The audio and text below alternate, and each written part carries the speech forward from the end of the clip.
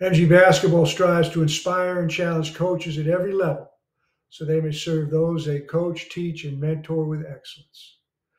We've referred to a secondary defender previously. Let's define secondary defender.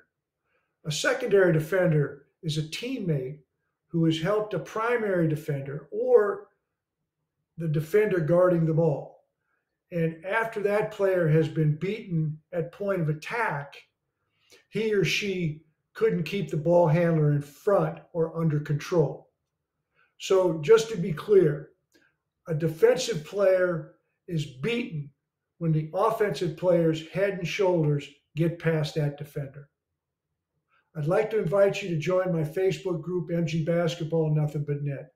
Go to Facebook, check it out, see what you think. There's a lot of good content there, and maybe we'll see you inside.